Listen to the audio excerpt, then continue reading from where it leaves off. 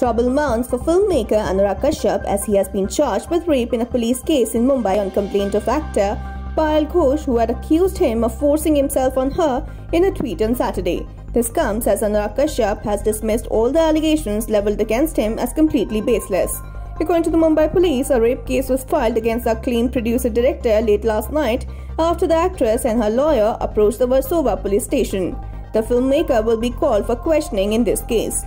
On Saturday, after the actress tagged the Prime Minister's office seeking action against Kashyap, National Commission for Women Chief Rekha Sharma had responded saying that she would look into the matter. Anurag Kashyap said that he has been deeply pained by the false allegations and that he intends to take legal action in the matter.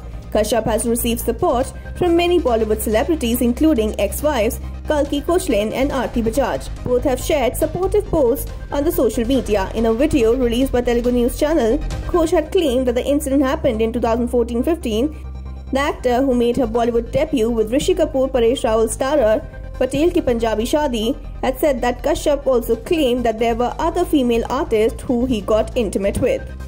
Backing Ghosh, actor Kangana Ranaut called for Anurag Kashyap's arrest on Twitter.